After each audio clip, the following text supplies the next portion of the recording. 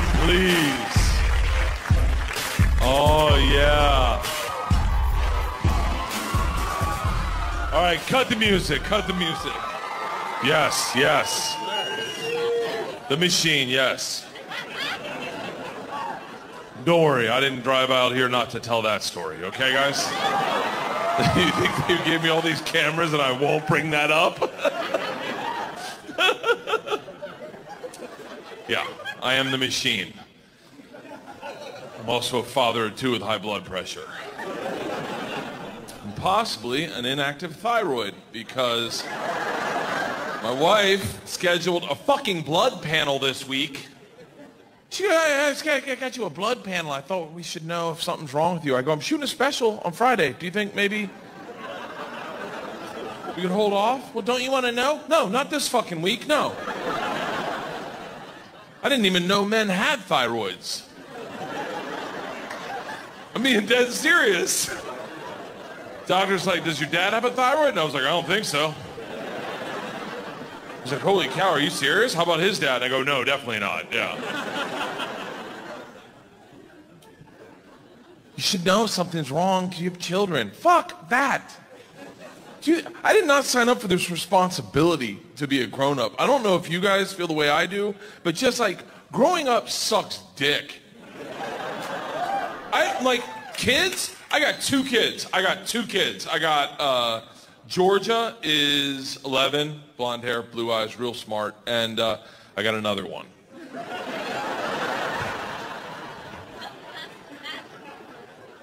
I don't know if you guys got one of those kids that was just fucking mess, like literally like board certified messes. Like if it wasn't my kid, I'd be like, she's stupid, but she's mine, so I love her. She just doesn't think right. Her brain, like this morning, we're cuddling in bed. She's laying on my arm, and she starts doing this. I go, what are you doing? She goes, I'm trying to soften it up. I go, it's my arm, Isla. I know, it's hard as a rock. Dyslexic as shit. If you gotta read with her, you can't let her read by herself because she just won't. It's too hard. And your heart breaks, but I don't want to sit and read a book. I have a hard time reading too, and then she just sits there and looks at the word and then like tries to guess it off your face, like.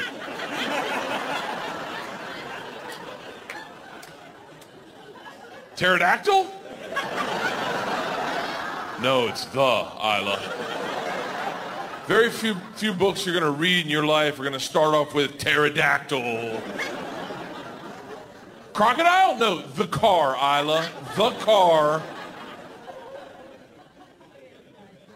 She's smart, just not like a useful to society smart. Like, you'll never reap the benefits of her intelligence, I promise you that, unless you got a dead body at your trunk at 2 a.m. There was an attempted kidnapping in a school adjacent to ours, and the teacher sat the kids down, told them they need a safe word. Isla comes home locked in. Dad, we need a safe word. I'm like, okay, how about Agnes? That's the street we live on. She goes, too easy. Too easy? Yeah, too easy. I go, why is that? She goes, Dad, they could guess that. I go, hey, Isla, if someone's guessing at our safe word, don't get in their fucking car.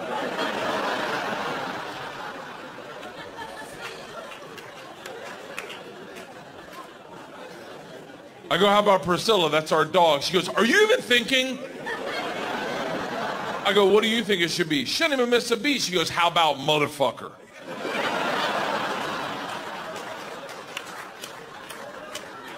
Think about it, Dad. No one's gonna say motherfucker to a kid. Motherfucker it is, motherfucker. And that was our safe word. Yeah. Hey, I had to change it. It was too good. I knew I was taking it on stage, so I had to change it, but not before Stephen Fromkin had to pick him up. He's like, I'll get the girls. I was like, heads up, our safe word's motherfucker.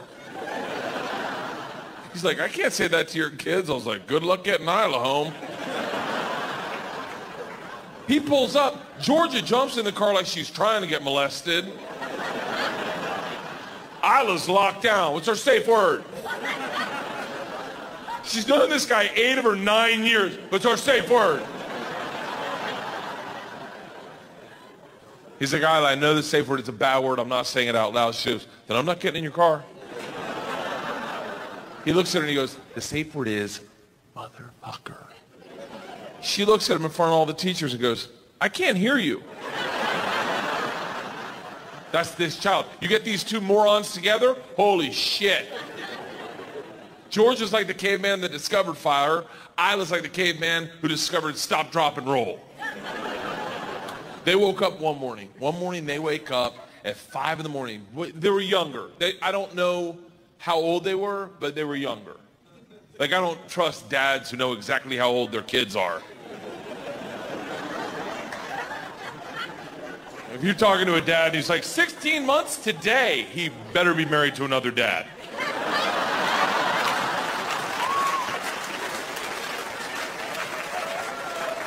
And I don't mean that homophobic. I'm not homophobic at all. I'm not. I'm definitely not. I'm more like a homochondriac. Like, I'm comfortable if you're gay. I'm comfortable with your lifestyle. I'm just afraid one night you'll get me drunk and trick me into it. And I'll like it. That's my fear. I'll like it and I'll be good at it. Line them up.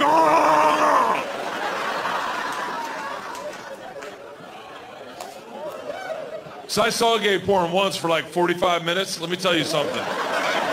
Holy shit. Ladies, you got to step up your blowjob game. Yeah, you're still playing JV basketball, and the gay guys are the Harlem Globetrotters. Yeah, dunking on cocks. Holding their own head. Fuck this face, son! The fuck are we talking about? I'm literally, how did I get off on this gay rant?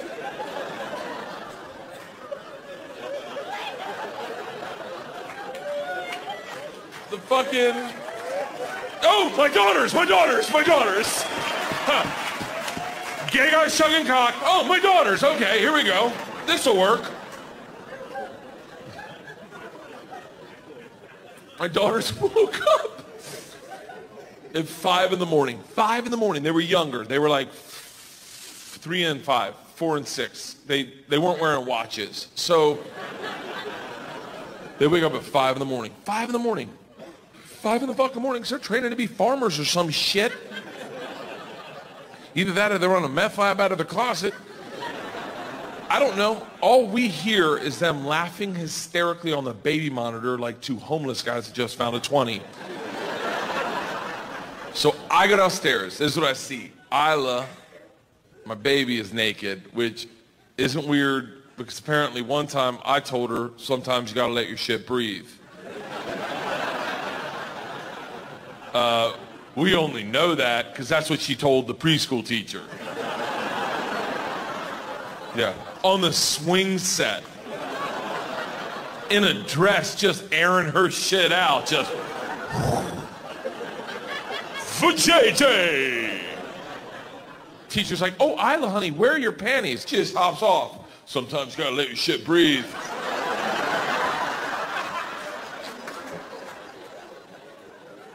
Isla's naked. George is in the rocking chair laughing hysterically, and our dog's sitting in between them like, I don't fucking know. So I come in, I'm like, hey guys, it's really early in the morning. Mommy and I are still sleeping. What could possibly be so funny? George gets in my face and goes, Daddy, you gotta see baby Isla's new trick. It is hilarious. I said, what is it? She goes, no, I don't want to spoil it for you, Dad. You gotta see it. Isla, show Daddy the trick. So Isla, my baby, the lunatic, the naked one, real quick, takes her finger and shoves it up her ass. Don't fucking judge me. You think I was ready to parent that? It's 5 in the morning. You think you could have parented it? The super nanny couldn't have stopped it. And now it's in there. As a parent, I kind of want to see the second part of the trick. She takes it out of her ass and puts it in the dog's mouth. Now, hey, fuck you. I saw it, okay? I'm just telling you about it. I was like, what the fuck is wrong with you two? What are you guys, Germans? New rule, we do not put our fingers in our butts and then put them in our animals' mouths. I can't believe I'm saying this. Georgia gets in my face and goes, calm down. It's funny, you just don't get it.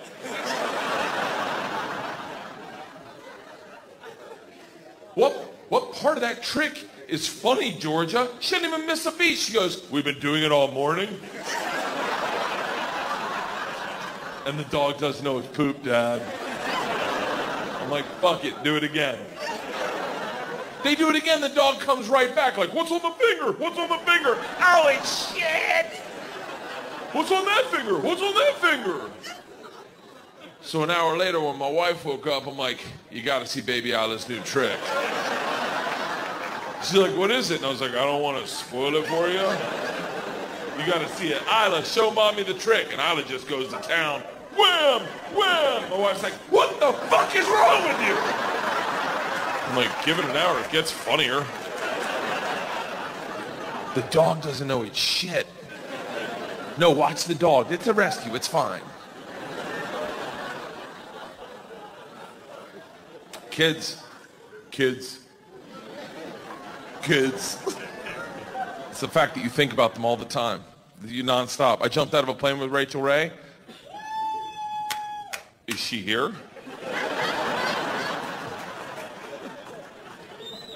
Rachel Ray is a fucking gangster. Like, legit She comes in, I do her show, she comes backstage at like 8 in the morning. She's got a pint of Guinness, a bowl of chili with a fried egg on top. Oh. She comes back, she goes, I know you're a comic. I thought a beer might loosen you up before the show. I don't know if you like a chili with an egg. I'm like, As she hands it to me, she goes, what's one thing you'd never do on your show, Bert the Conqueror? I have a show, Bert the Conqueror, where I do extreme activities. She goes, thank you, yeah, thank you. She goes, what's one thing you'd never do? And I had an answer. It's skydiving. I go, I know, I never go skydiving. She goes, really? I go, never. I don't want to go. She goes, awesome. I'll see you out on stage. I was like, oh, I wonder why she asked that. I get out on the stage, and the first thing she says to the crowd is, all right. Backstage, Bert said he'd never go skydiving. I'm like, bitch, that was a secret. She's like, who wants to see him do it? And now I have 500 women going, do it, fat boy. And I got the beer in me, the chili. I'm like, fuck it, let's go. 2 weeks later, I'm strapped to a dude. You know that's how you skydive? Just strapped to a dude in a prison rape harness. That's how you skydive. Just strap, and he tells you when to walk, when to sit. It is massively emasculating. Has anyone ever been skydiving in here? You've been. And so you get in the plane and you're sitting in a dude's lap. You're sitting, your Navy SEAL moment, and you're sitting in a dude's lap. And I start shaking because I'm nervous. I'm like freaking out. And he can feel me because I realize as we go to taxi, I realize I haven't flown sober in 20 years. Sober in a big plane in 20 years, and I haven't flown in a dude's lap in 42. And he feels me shaking, and he's like, what's the matter? I go, what do you mean, what's the matter? I go, I'm nervous. He goes, about what? What do you mean about what? He goes, what are you nervous? What are you afraid of? I go, I don't know. You'll get hard. You'll get hard, that'll trigger me. I'll get hard. We'll both get hard, then we'll jump out of the plane. Our chute won't open, and that's how two backpackers will find us. You fucking me into the earth. You fucking me into the planet That'll be the how I go. This guy craved dick so bad. He had a man harness him up and fuck him out of his shoes until his head exploded in the woods. I go, I'm nervous our chute won't open. He goes, you couldn't kill us if you tried. I'm like, I'm a smart guy. I could fucking figure it out. I lean over to Rachel and I grab her leg, just grab her leg, and I start squeezing. She goes, what's the matter? I go, I don't want to do this. She goes, I think you're doing it. She's like, you're at the front of the tube of toothpaste. Everyone's out behind. You're definitely going. I go, no, I don't want to. And she goes, look, and now the engines kick in, and she starts yelling at me. She goes, look, you'll be fine. Whatever you do not watch me go out the door. You will freak the fuck out. I'm like, who taught you how to talk someone off a ledge? We get up to our cruising altitude. Her and her dude get up perfectly, like Danny and Sandy, just whop, bam, boom, whop, bam, boom.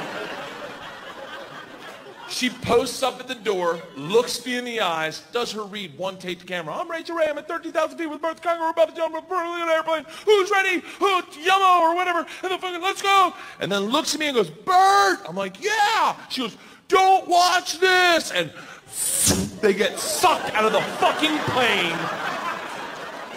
And I have panic shoot out of my asshole.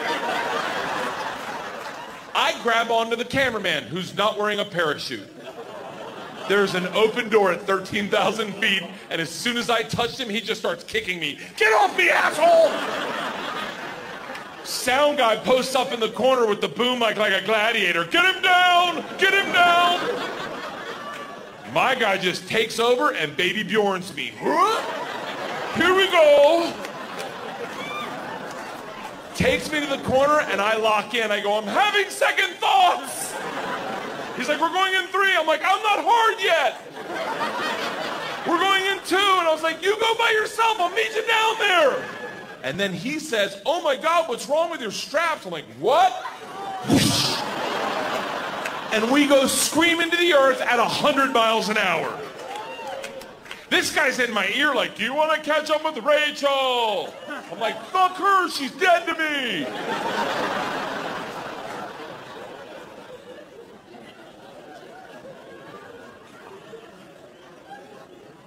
It is an epiphanous moment, dare I say. And my therapist says I have a low threshold for epiphanous moments, but... And I always say, like, did you want to go skydiving? Okay, the people that don't want to go skydiving are who should go skydiving. It's those that don't want to go that appreciate it the most. You go, and you're just Viking all the way. Ah! People who don't want to go, there's a moment where you realize the dice have been rolled. There's nothing you can do to change this. You're either going to live or die in 5 minutes, and you can't take a pill or start working out to stop it. It is out of your control, and you are forced with a decision. How do you meet your maker? Do you go out like a Viking? Ah! Or do you start crying like a baby? Ah! Oh, I picked the Viking. At that moment, I said, I've had a beautiful life. Let's do it.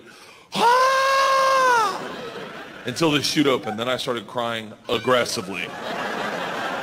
Like bad. Like in a dude's lap. Have you ever cried in a man's lap?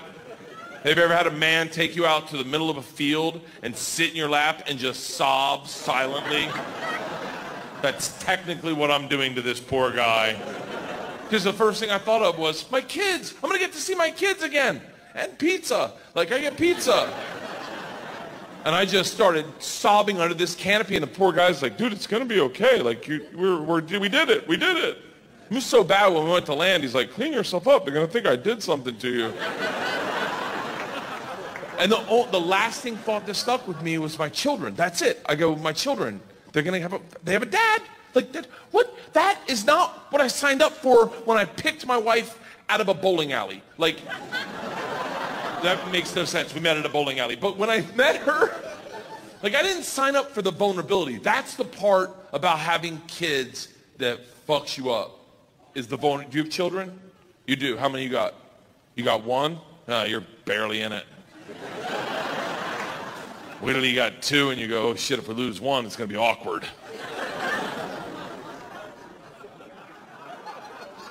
Children, the thing that'll, and I don't know if you've been there. How old's your kid? 2. Oh, you're brand new to the game, man. Wait till they meet disaster in their life, or they meet letdown, or, oh, we took the girls to school this year. Leanne takes Georgia. I take Isla. Walk up. First day of school. And here's the thing with girls. First day of school, you hope they have friends in their class or it's a shit show. So Leanne's got Georgia. I take Isla. We go up to the, like on the fence. They put all the names on the fence. I go up to the fence. Isla can't read. She's like, Urgh.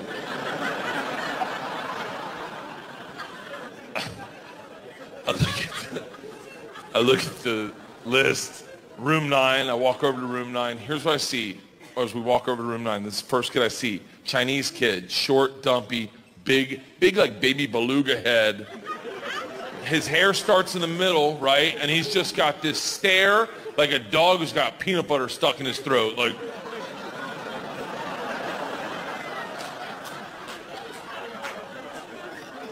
kid behind him, hand licker. Just, like he's trying to get to the center of it. Like, kid behind him, tippy toe walker. You know that kid? Handful of Pokemon cards. Huh? Anyone want to trade? Anyone want to trade? Isla sees this and is like, can I talk to you for a second? We go over to the handball courts. I sit down.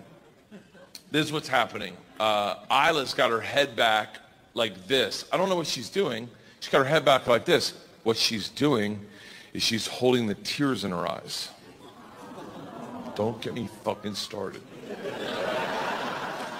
She brings her head down to me, and a tear falls out. She looks at me dead in the eyes, and she goes, Daddy, am I in this stupid class?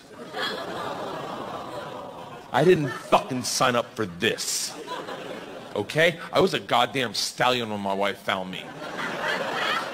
An untethered, beautiful animal just running at my own speed. I was gorgeous. No one controlled me. I decided what I wanted to do. If it rained, I'd run in the rain, just mist coming off my mane and tail and just rearing up outside the village for all the villagers to see. And my wife was this diseased settler with rickets, like, I need me a stallion.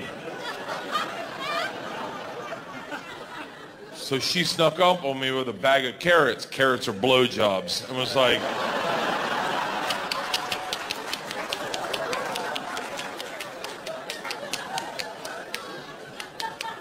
come here, boy. Come here, boy. Here you go, boy. Try it. You like it. No, you like it. I bet you like it. I bet you like it. And you like it. You try the carrot. You like it. But what you don't realize is that when they're handing you the carrot, with the other hand, they start petting you. That's them taming you.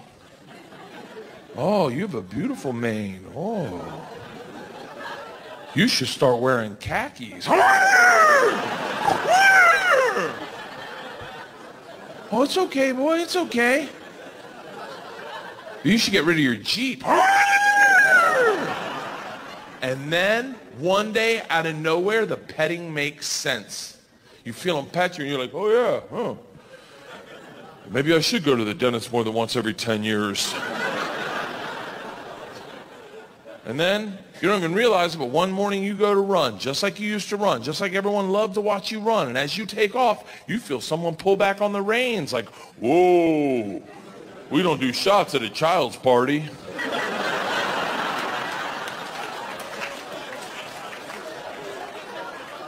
And there I am, just an old nag now. I don't even get carrots anymore, I just get hay. If I do get carrots, I gotta throw a temper tantrum for them. And now I'm sitting in a pair of sweatpants by the handball courts, and I got a 9-year-old breaking my heart at 7:45 in the morning. This isn't what I fucking signed up for. And I'm looking at her, and I'm like thinking, how do I deal with it? Like, hey, it's okay. Stupid classes are fun. Like, lowered expectation is higher rewards, you know? A lot of my friends, the guys that I smoke pot, they all stupid is stupid does. Like, and Leanne comes over and she's like, hey, what's going on here? Now we're both tearing up. We're both crying. And she goes, what's going on? And Isla's like, I'm like, we think she's in the stupid class. She brought it up. I definitely agree. And Leanne's like, hold on. I go, no, you hold on. You got to look at that class. It looked like a cast of Goonies. Like, and Leanne's like, hold on. Everyone stop crying. There's no such thing as the stupid class. I'm like, I beg to disagree. She's like, no, Isla, honey, if there was a stupid class, they would have had to call me 2 months ago and say, hey, we're putting Isla in the stupid class. And I would have taken you out of the school in a second. I would have never let them do that to you. But if they did call me 2 months ago, Isla, and I knew today was your day to go into the stupid class, I knew that, do you think I would have let you roll in with Dad? And that makes sense to Isla. She's like, yeah, he's not the heavy lifting parent. And I'm like, yeah, Isla, you're with me. There's nothing wrong. She goes, come on, let's go look at your class. So they go walk over to the class, and all Isla's friends, Lily, Dakota, Kylie, they're all in the class. And Leanne's like, hey, your friends are in there. Are your friends stupid? And Isla's like, no. She's like, you get in line. You have a fantastic year. She comes walking over to me. I'm still by the fucking handball courts. She comes walking over to me, and I am blown away. She comes up. She's like, hey. I go, I did not parent that well. She's like, no shit. I go, I thought she was in the fucking stupid class. Leanne's like, she is.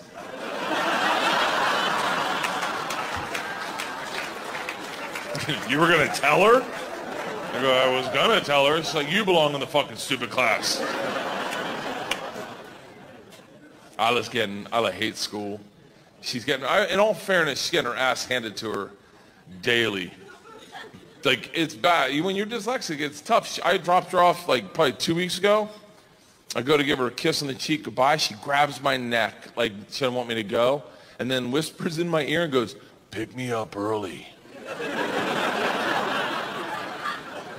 I'm like, well, let me run that by Mom. She goes, hold on.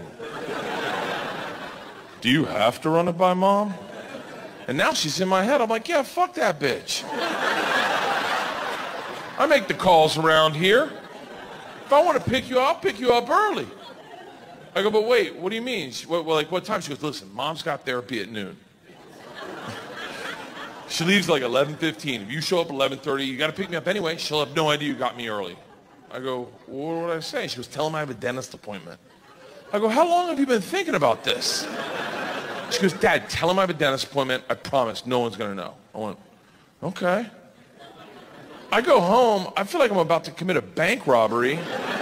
I'm sitting on the couch, and Leanne just gets up. She's like, oh, 11:15, I got to go to therapy. I'm like fucking clockwork. She leaves. I'm like, screw it. I'm picking her up early. I go into the office. I don't even have to say anything. I walk in. They're like, are you Isla's daddy? I go, I am. They're like, her tooth has been killing her all day. Isla comes out of the nurse's office, ice pack on her cheek, eyes are like, start the car.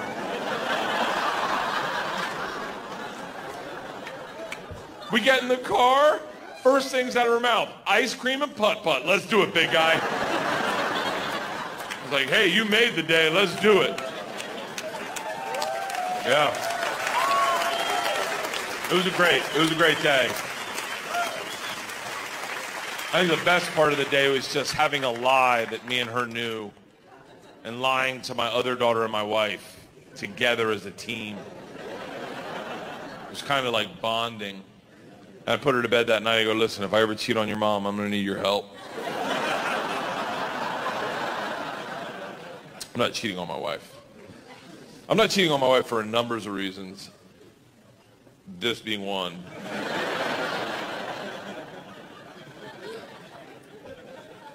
I don't know if I'm doing it right. I've never had that like security that women have, you know, that like there's a like an air of like when it comes to sex, women just know they hit it out of the. Have you ever, is that your man right there, young lady? Have you ever given him an orgasm? Look at her, she scoffs at me, like rolls her eyes, goes, yeah. Would you bet your life on it? She's like, yeah. Would you bet your life on it? Well, look at him, he's like, oh no. Because we don't know. I'm telling you, it's, you know if you've done your job right. Because there's proof. That happened right there. See that? There, got it. Colonel Mustard in the library with a candlestick, right there. But every time we have sex with you guys, it's like, Kaiser Soze, did that happen? I don't know. I'll take it this far. This guy right here, he's your boyfriend, right? Sir, be honest. If I said to you right now, I will give you $15 million, tax-free, if you can bring one person on this stage and give them an orgasm within 15 minutes. You think he's picking a chick?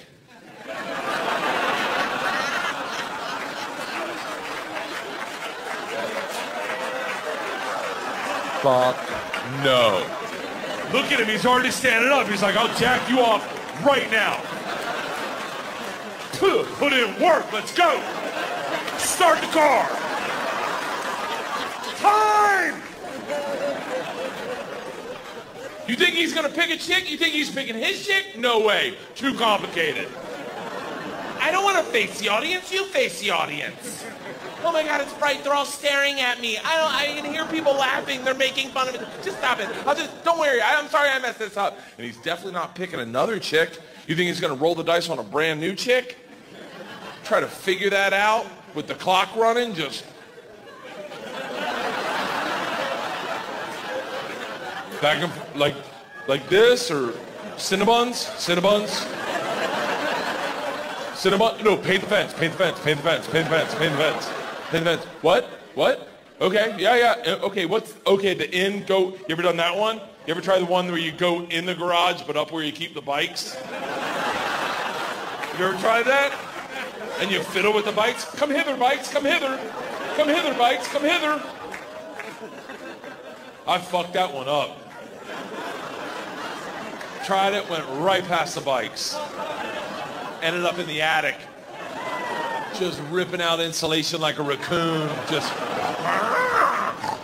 It was so bad, the homeowner had to come out and be like, everyone out of the fucking garage!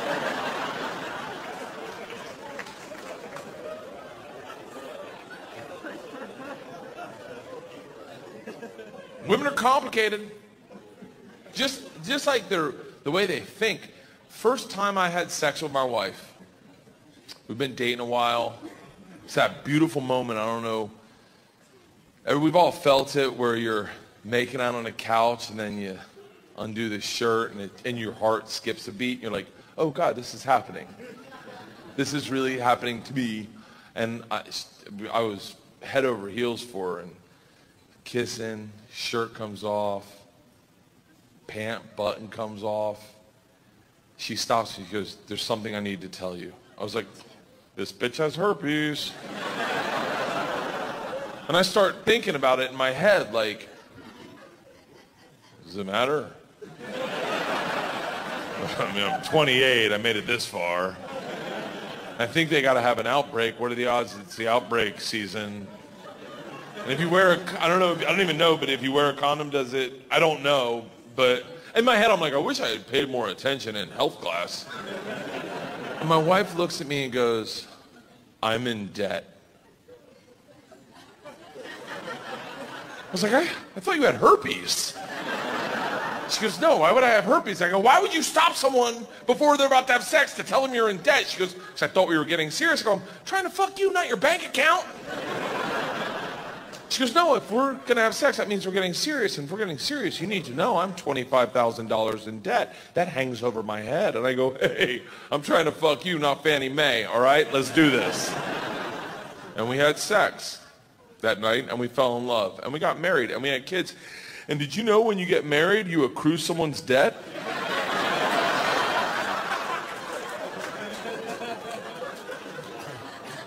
I wish she had had herpes.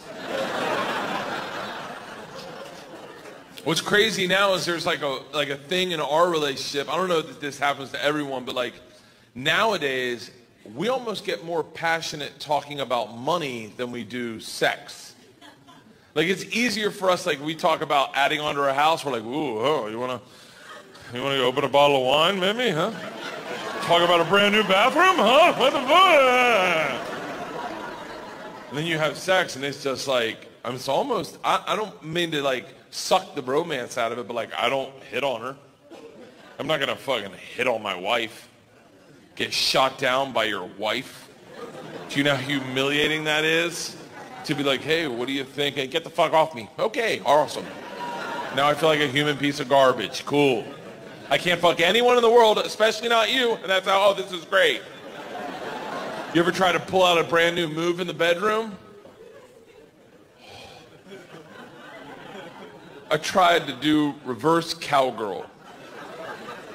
I said to her in the middle of having sex, I go, hey, you want to try reverse cowgirl? She looks at me and she goes, where did we hear about this?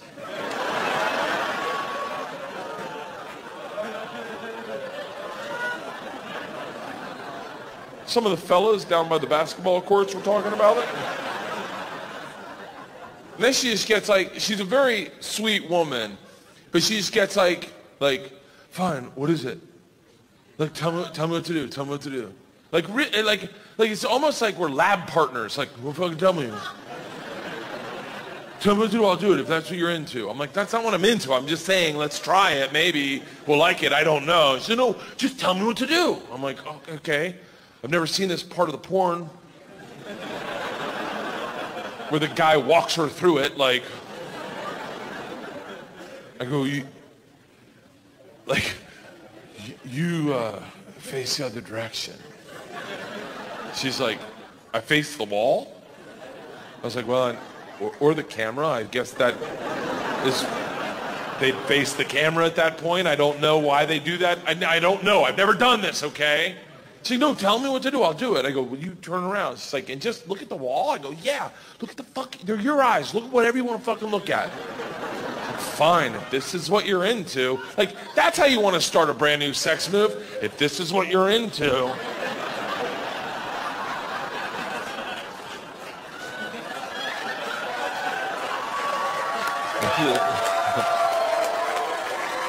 Is this right? Like we're on a motorcycle. Is this right?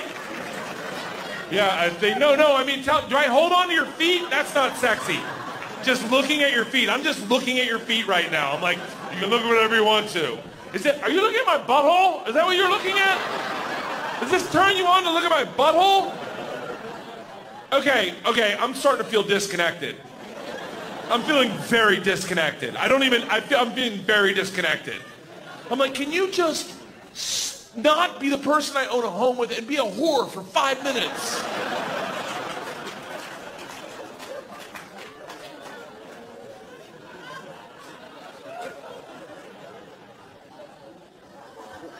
I mean, I make that sound bad, but the alternative is what? I get like a young girlfriend? Fuck that.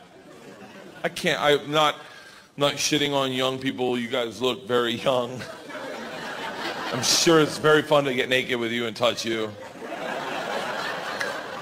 That part's not bad. It's the talking to you afterwards that would be somewhat problematic.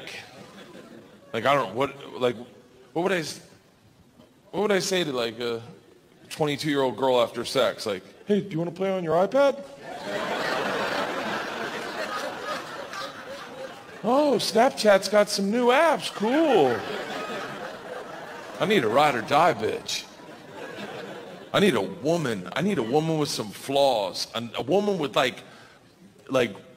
literally a kind of girl that'll blow you and book you a cardiologist appointment. Kind of woman that'll blow you the spider runny nose. Just. That's a woman for you right there. Just taking one for the team. Yeah.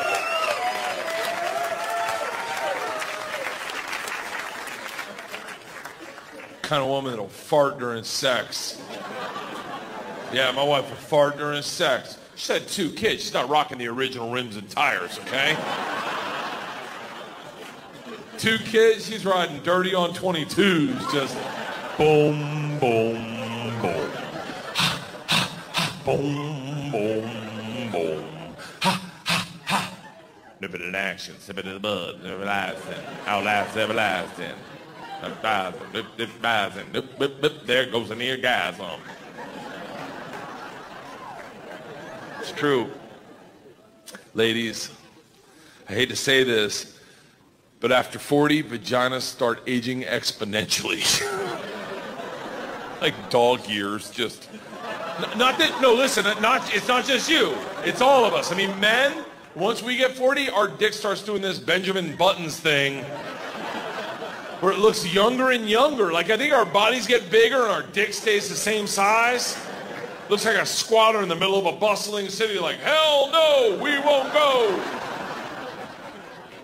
I get naked now, and that's love. When your wife sees you naked, when your dick's the smallest it's ever been, like right after you get out of the gym and she just sees it and goes, oh, little guy. Look at that little, can I flick him?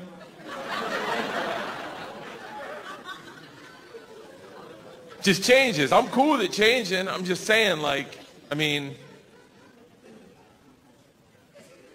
a little bit of upkeep, ladies. Like, it's like, I mean, I remember when I met my wife's vagina. I remember it it was beautiful. It was like, there was curb appeal. You know, like it was waxed and shined and buffed and fluffed with those lace thong panties that you could take off with a pinky, just. And when you did, it was like you unleashed a princess, just.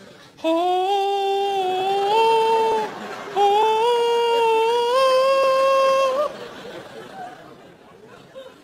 I saw it the other day. Ooh.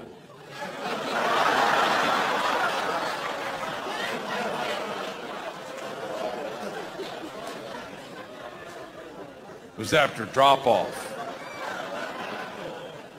I had to pull off those big comfort cotton panties. The ones that don't give you a yeast infection, you know, those ones just... all the hair's matted down. Looks like the crazy cat lady's house. And it's just staring at you like, hey, my man! Young blood! Young blood, can I get a cigarette?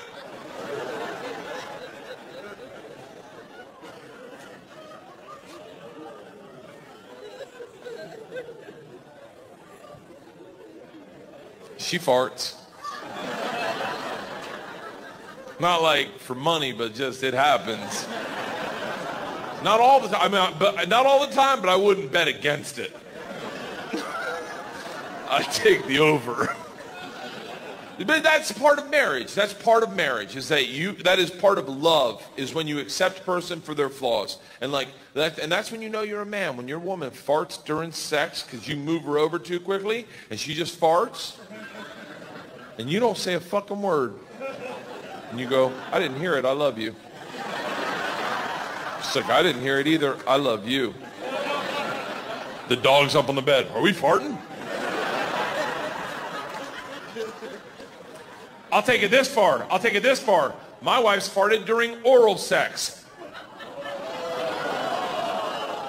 You know what they call that? Commitment. When you take one on the chin for the team, just, you're like, what the fuck?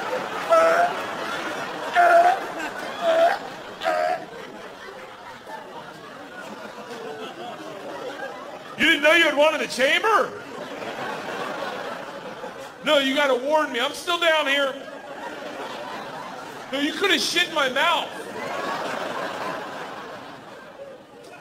No, I have a beard. It's still in here. And then she starts crying. I go, what the fuck are you crying about? I'm the one in the hurt locker.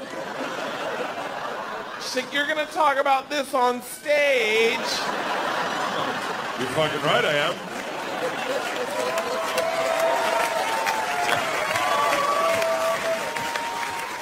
In all fairness, I didn't bring it up until the second time it happened. I was like, fuck it, if it happened to me twice, it's had to have happened to somebody else. I can't be the only one out here going, really? No one else has catches one on the button? That's marriage. My wife's a fantastic woman. She really is. She's the kind of person like I couldn't raise these kids. She like researches good schools. She researched a school one time. She goes, it's a great school. There are a lot of Koreans. I went, okay. We show up, it's 98% Korean. No, listen, I'm just a regular person. I have no hate in my heart for anyone whatsoever. I'm a real motherfucker. I walk in a room with 400 Korean families and 5 white families and a black family hiding in the corner. I just walked in and I was like, what the fuck is this? And my wife's like, what? I go, what do you mean, what? Like,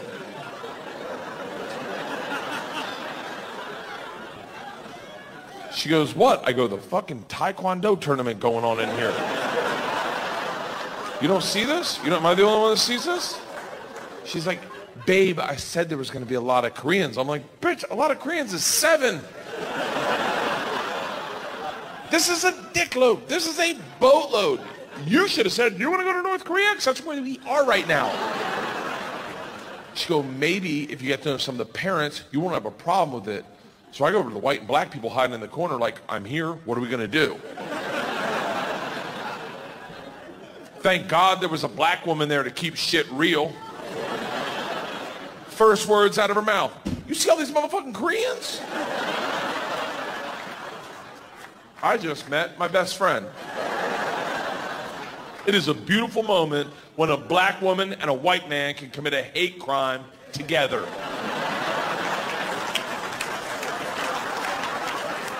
Sandy is her name, and we start talking. Then a white woman comes over and screws it up, just comes over and goes, what do you guys have? Sandy leans into me and she goes, we're about to have the bird flu if we don't leave this bitch. The lady goes, what? And Sandy just looks at me and goes, they're your people, you handle this. I go, I have girls. She goes, oh, that's so great. What are their names? I said, Georgia and Isla. She goes, oh, I have a boy. I was like, cool. She's like, don't you want to know his name? I'm like, not at all. She goes, his name's John Henry. And I start laughing hysterically because that's what I call my dick. I've just never met a John Henry before. I'm like, are you serious? She's like, do you know a John Henry? I'm like, hell yeah! Really good. He's like my best friend. And I start talking to these women for the whole orientation surreptitiously about my junk.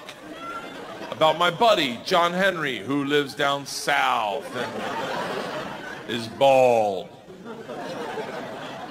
Until my wife gets done her Pai Gow tournament and comes over to us.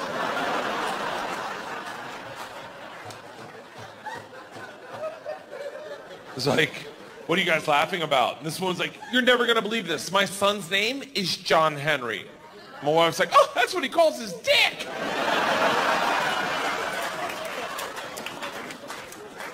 Sandy falls out laughing. And I watch this woman realize all the stories I've been telling her about how John Henry has 2 roommates, how their next door neighbor's an asshole,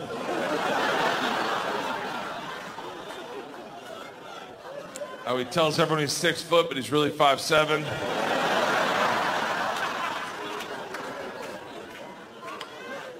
I thought it was funny.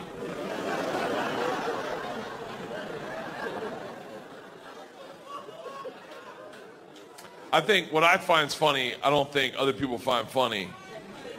Like I have like a disturbed sense of humor sometimes. Like I checked into this hotel room one time in Cincinnati, and I had like 5 bags with me because I was on the road doing Travel Channel stuff and doing stand-up. So I had 5 bags with me.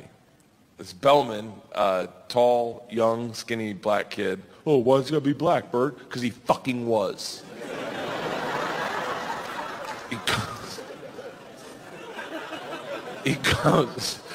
He comes over, he grabs all my bags, puts them on a cart, checks me in, takes me into the elevator, and in the elevator he goes, man, you got a lot of bags. What do you do for a living? I go, I'm a comedian. He goes, you put all your gags in these bags? Immediately I'm horrified because I think he thinks I'm a prop comic. And so I'm trying to think of a joke. The whole ride in the elevator, I'm trying to think of a joke to make this kid laugh, but I can't think of anything. We get up to our floor, door opens, and as soon as it opens, the door next to us opens, and an older white guy walks out, like maybe 67 years old. Bam. And he walks out just behind us, and as we walk down the hallway, he walks right behind us. Kids pushing, I'm walking. This guy's right here, 5 feet behind us. As we walk, bam, we take a left, he takes a left. We take a right, he takes a right. He's keeping pace with us. You want to be like, hey, asshole, you just fake tie your shoe for a little bit or jog past us, but you're creeping us out, George Zimmerman. So finally, we get to the very end of the hall. My door is the last door on the left. And it turns out the old man's room is right next to mine. Now, it's been uncomfortable. I haven't made this kid laugh yet. So as a joke, as the guy goes to open his door, I lean over and I go, hey man, if you want, we can open up the connecting door and we can hang out this weekend. He was not ready for that. And now he can't get his key to work. He's like,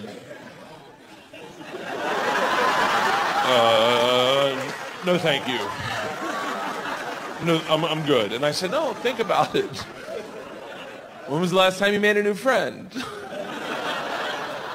We'll talk each other to sleep at night, wake each other up in the morning. I got towels, you got towels, you know. He gets his door open and he goes, I don't think I want that to happen. But before he can close it, I stop and I go, well, listen, if you change your mind, just knock and scratch. He looks at me dead seriously. He goes, I probably won't be doing that. I look over to the kid to see if I made the kid laugh. He's already in the room. I did the joke for nobody. I literally walk in the room and he's not even like putting the bags up. I'm not being, but like he's just dumping them on the floor, like flipping them on the floor. And now I'm like, I gotta tip him, but I don't know how much to tip him. Normally I tip $5 for a bag, but it's 5 bags, it's $25. He just put them on a cart. But here's the problem. I'm doing the math in my head.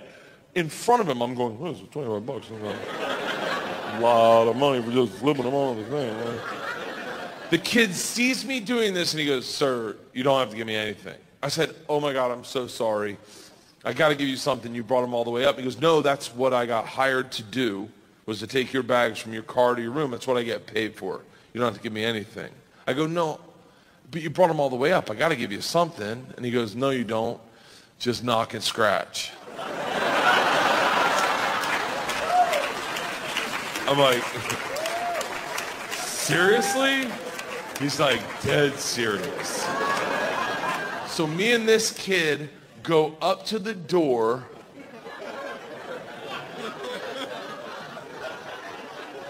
And I knock and I scratch. And you hear the old man go, I don't want to fucking hang out. Oh my God. I thought this kid was going to laugh himself to death. He literally was doubled over like, do it again, do it again.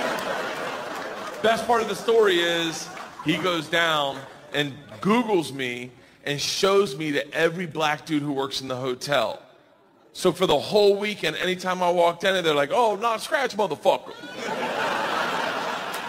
Knock scratch, man. I'll answer the door.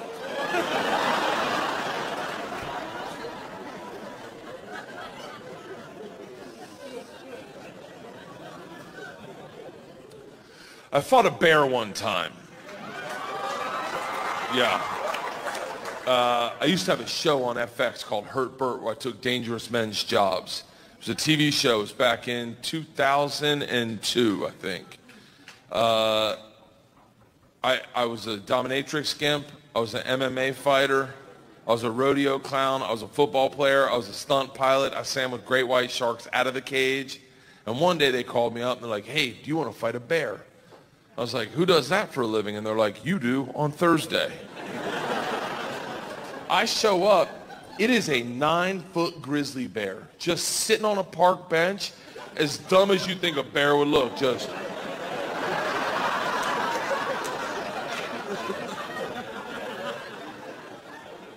So I go up to the bear. I'm like 28 years old, probably. I go up to the bear, and I stick my hand out in front of his snout so he can get my scent. The trainer sees this, and he goes, what are you doing? I go, I'm letting him get my scent. And he goes, hey, buddy, this is a grizzly bear, not a labradoodle, okay? He goes, we have protocol. I go, what's that? And he pulls me over the side, and he hands me 5 marshmallows. He goes, when the bear's not looking, take a marshmallow, put it in your mouth. Then, nonchalantly, walk in front of the bear like, huh? Show him the marshmallow like, huh? And allow him the opportunity to engage you and take the marshmallow out of your mouth with his mouth. This way he'll learn to trust you. And I was like, fuck that. Who thought of this, the bear? Is this the bear's idea? And the guy just looks me down and he goes, hey, this is how we do it. My whole crew's behind him like, this is how we do it. This is how we do it. So I don't know any better. I'm 28 years old. I go behind the bear, I take a marshmallow, I put it in my mouth, I walk in front of him like a street hooker, like, huh? Huh? Huh? Huh? Huh? The bear sees the marshmallow and lights up just like, I'm going, he rushes me with the grace of a frat boy at 5 a.m. and tongues it out of my mouth.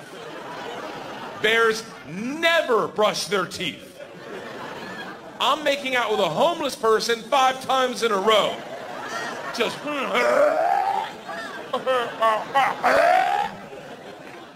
I get done, the trainer goes, fantastic, we're ready. I go, hold on, I haven't learned anything. He goes, what are you kidding me? You learned the most important lesson. I go, what's that? And he goes, the bear likes marshmallows. I go, what good does that do me? And he goes, listen, if you get in trouble, just stand your ground, look the bear in the face, and just go, marshmallow. And he'll know you're going to do your marshmallow trick, so he'll give you some space. But more importantly, we'll hear you say that, and we'll know you're in trouble, so we'll get you out of there. We'll take the bear, we'll split it up. I go, yeah, but he thinks they're inside me. What if he's like, don't worry, I'll get him, and just rips me open? He goes, you'll be fine. Let's go! And I swear to God, the bear is smiling. Just, oh, I know how to get marshmallows around here, bitch. I gotta tap you out. Rushes me, grabs me by both ears, lifts me off the ground, and starts ragdolling me and growling. I'm going, marshmallow, marshmallow! But no one can hear me because there's a 9-foot grizzly bear going. All of a sudden he drops me, grabs me by the hip, spins me doggy style, locks in a bear hug, and starts grinding on my ass. Now we're both facing the crew and the trainer. I'm going, fucking marshmallow! Marshmallow! Get me the fuck out of here, marshmallow! Everyone's laughing except for the trainer, who has a look of panic. He jumps in our eye line and goes, go limp! I'm like, please be talking to me right now. And not is there a bear cock climbing up my jeans? About the split center seam, just marshmallow. So I go limp. Now it looks like I'm getting date raped by a bear. Just,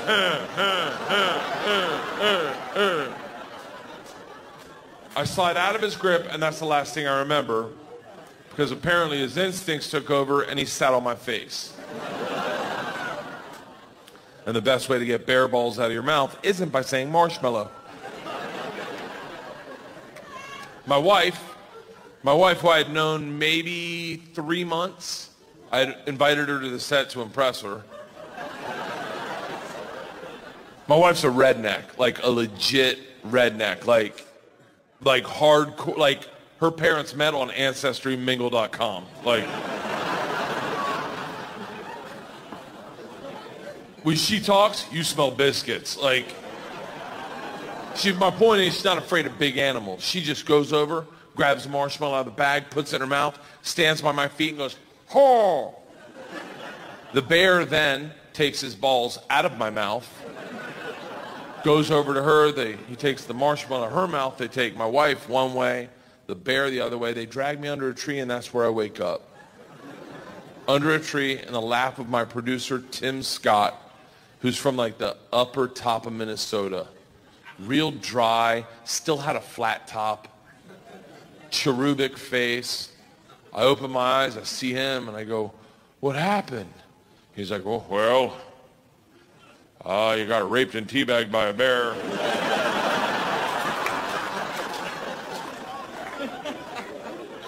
"You might want to get tested." He's like, "But that girl, that Leanne girl, I think she saved your life." And my wife comes over at that moment, like it's in a movie. Like, my wife just comes walking over. Her body's blocking the sun. All I see is like an orb around her. And she leans in, and as she does, you can see the sun running through her hair light. She just looks me in the eyes. She goes, "Are you okay?" And I looked up at her at that moment. And we all know that moment when you know without a doubt that's the moment. And I know you're like, "Really? That's when you knew?" Oh, fuck it. This is my narrative, okay? I looked up at her from the ground and saw her with a halo from the Lord himself and knew without a doubt I would never do that for her. Still wouldn't. When I was 22, I got involved with the Russian mafia. Here's how it happened.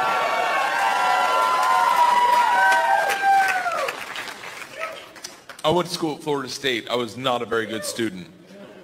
I was there like 7 years. I was there in most of the 90s. I was in college longer than grunge music was around.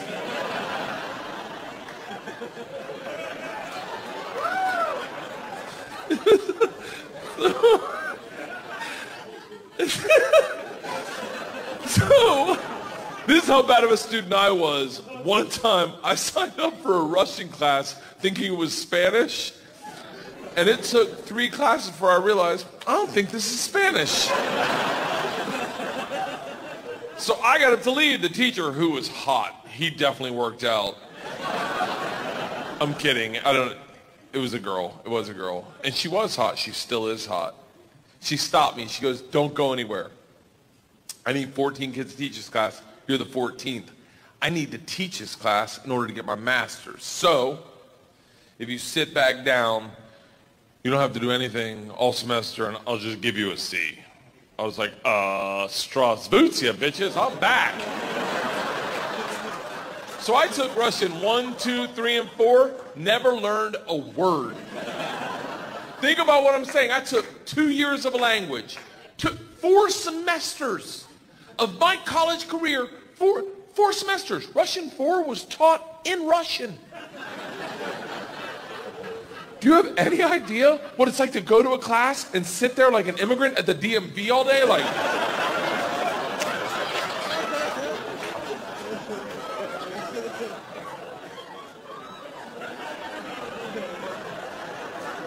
the end of Russian 4, same teacher pulls me aside. She's like, "We're taking a trip to Russia. If you go, you'll get a minor." I was like, "Okay, hold on. You know, I can't really speak, read, write, or understand the language, right?" She's like, "I'm fucking well aware of that." You got to remember, I was taking tests in a language with which I was unfamiliar with their alphabet. Do you have any idea what it's like to take a test and make up hieroglyphics? And the answer is star, circle, hashtag shoe.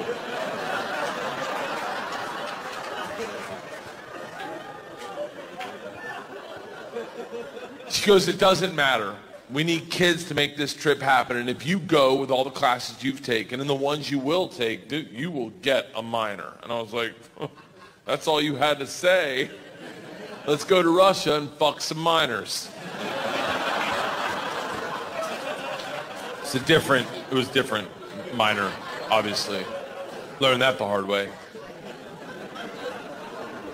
So we went to Russia in 1995. This is when the mob ran everything, and they told us that our very first night. They sat the whole class down. They're like, listen, we have paid off the mafia to keep you safe. In exchange for our money, they give us 2 young gangsters. I'm in the room like, this trip just got fucking awesome. The word for gangster in Russian is banditi. They go, these banditi are going to live with us. They're going to walk you to class. They're going to walk you back from class. They're going to take you on field trips, walk you back from field trips. Do not speak to them. They're in the mafia. Do not look at them. Do not engage them. Do not interact with them. I was like, they're going to be my best fucking friends. So the first night I grab a bottle of vodka and a 6-pack of Baltica, which is our local beer, and I planned a sentence. I was going to say, Strasvutia, меня зовут Bert, очень приятно, я работаю кошка.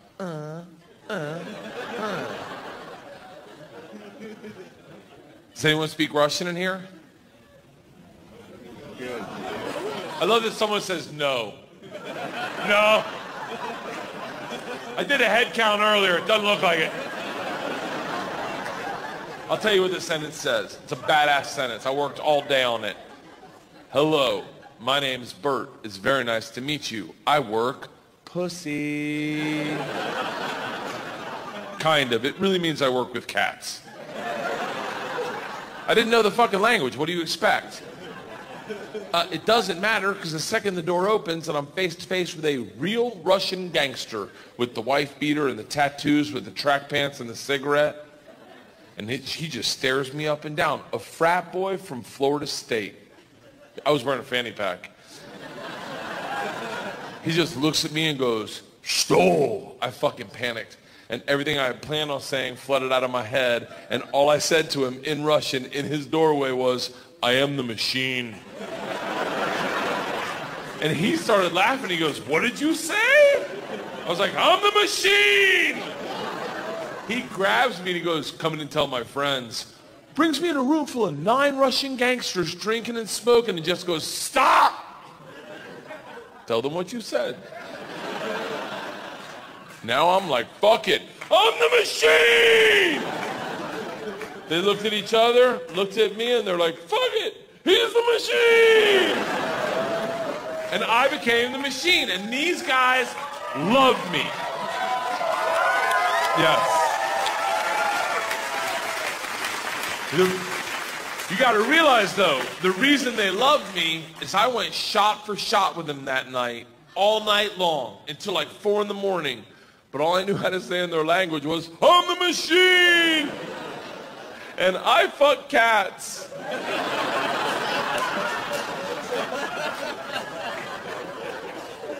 So we did everything together.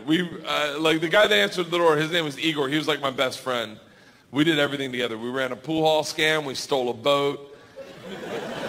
It was literally the best summer of my life. And then one day, the whole class is taking a trip to Moscow. It's an overnight train trip. And I say to Igor, I go, "This is going to be a blast. We got to be in the same cabin." And he goes, "I can't go." I said, "Why not?" And he goes, "Different mafia runs train, different mafia runs Moscow." I said, "Well, hold on. What's that mean for me?" And he goes, "Don't worry. I set up banditi. I tell them about you. They'll take care of you." Sure enough, we get to the train station, and he introduces me to my 2 new gangsters, Igor and Igor. And he says to me, he goes, "Guys, this is the machine. If you give the machine vodka, you'll have a great time." The big ear of these two Igors looks like a kid on Christmas. He's like, oh, I can't wait to play with a machine. He grabs me and he goes, the machine doesn't sit in coach. The machine sits in first class with us. I'm like, that's what I'm fucking talking about. We go to first class and it is pimped out with booze, food, and here's the real gangster part. Second the train takes off out of the station, everyone that works on the train comes in to pay their respects. The conductor walked in. Rips off the stars and stripes to his shirt, places them on my lap and goes, this is a present for the machine. It would be an honor to do a shot of vodka with the machine. I'm 22 years old thinking, these machine stories might have gotten out of control. We drink all the booze in an hour and Big Igor stands up and he goes, machine, we go to the bar cart to get more vodka. I'm like, fuck it, I'm in the mob, I'll do whatever the fuck I want. We roll into the bar cart like a big dick in a locker room, just, not that I've ever been that guy, but I've seen it. Just smack. You know the look where everyone looks like, oh shit, okay. Whoa, someone's here, okay, all right. Igor looks at me and in Russian he says, machine, go behind the bar and grab bread. In Russian. In Russian. And I understood him. For a second, I'm like, I'm fucking learning. I'm learning the language my way, not through flashcards and textbooks, but by joining the mafia. I get behind the bar, I'm like, Igor, I know what you said. He's like, go for your machine. Can the machine find cheese? And I was like, Sir, cheese, I got it. Give me another one. And he's like, grab vodka. I was like, I already know that one. Give me another one. He's like, grab the money. I'm like, huh? He goes, grab the fucking money. And I realized at that instant, we're robbing the bar cart. And I'm the one doing it, hooked on phonics style.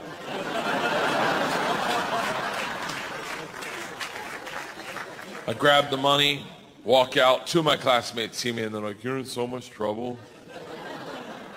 Go back to our first class cabin and within 5 minutes, the head chaperone of this train trip, not the whole trip, just this train trip. She was an English teacher who did not speak Russian, who hated me before I robbed the train. She comes over to our first class cabin and swings the door open with that like liberal arts confidence, just.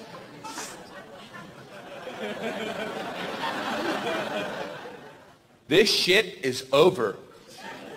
You're done. You're done. Stand up right now. You stand up. Stand. How you're done. Stand up. And Big Igor looks at me confused, then smiles, takes a big sip of vodka, spits it in her eyes and goes, no one talks to the machine like that.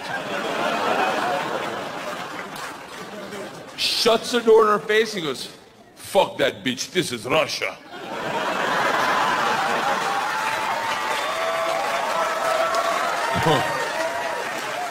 Don't worry, machine, when it gets dark, we have a good time. I'm like, what the fuck are we doing when it gets dark?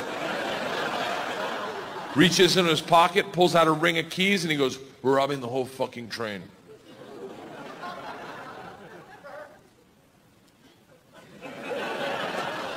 I'm a good person. I don't cheat, this is why, let me tell you, I don't cheat on my wife. I don't cheat on my wife because one morning, our whole family was in bed, the dogs, the cats, the girls, my wife, and we were just giggling, and it was pure, it was perfect. And I thought to myself, I don't ever want to screw this up. This is the most important thing. This is what life's about. And they got up to make chocolate chip pancakes, and I laid in bed and I said, I will never cheat on my wife. I had a conversation with myself. I said, if I ever get into a situation where a hot girl's flirting with me, or I think she's flirting with me, and it seems like it could go further, I'm just going to cock block myself. I'm just going to look her in the face in front of everyone and go, I don't cheat on my wife! Now, I may be wrong. She may not be hitting on me.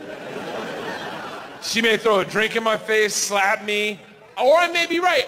None of that matters to me. What matters to me is that I don't cheat on my wife because I've already had that conversation. Here's the problem.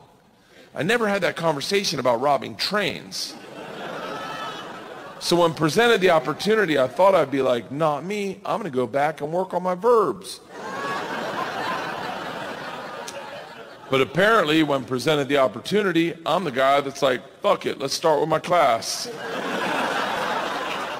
So we robbed them first, while they slept, if that makes it better, and then we robbed the whole train. And if there's any consolation, we robbed me too. My bag was with them. And then we drank all night long. All night long. Like literally until 6 in the morning. Top 5 drunkest I've ever been without throwing up in my entire life. We pull into Moscow at 6 a.m. I'm pissed drunk. You ever been so drunk you're like, I know I gotta piss, but I can't find my dick. Train stops. Sun's up. I'm hammered. Door opens. Same teacher, not mad. Curious, right? She looks me in the eyes, smiling, and goes, I want to be the one to tell you they've alerted the police. And I look out, and on the platform, my whole class is standing there with a cop, talking. They're upset. They've been robbed. I get it. Apparently, they'd never heard snitches get stitches. Big Igor sees this and is completely unfazed. He's like, don't worry. I talked to police for both of us. I was like, oh, thank God. He cracks a bottle of vodka. I'm like, I wouldn't bring that out to an officer, maybe. Lights a cigarette, walks out to the cop, who's taking a statement. The cop is taking a statement. Igor walks up behind him, grabs him by the arm, spins him around, and goes, fuck you! We fuck you in the mouth! We fuck you in the ass! I'm like, stop with the fucking we shit! Now the cop is just staring at me and I hear him bark out, Pardon, skidye, which I don't even know what that means, but it doesn't sound like, you're okay, stay there! It is a come to Jesus moment where you know you fucked up. All I thought as I walked to the cop, who's standing up front of the class, I just robbed. Next to the gangster I robbed them with, my only thought was, this isn't how I plan on spending my second junior year. In the gulag taking hot dicks to the throat. I get 5 steps from the cop, who looks impatient as shit. He takes 2 big-ass steps, grabs me by the arm, spins me away from my class, away from Igor, pulls me right into his face, and he goes, so, I understand you're the machine. Nice.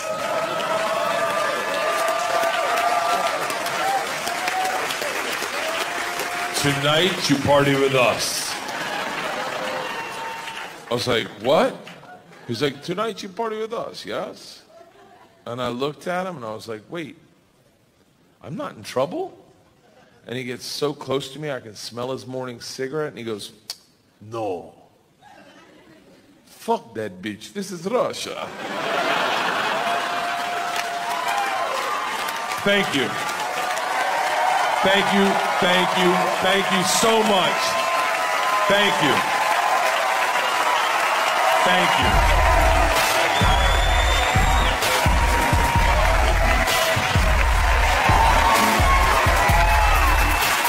Thank you so much.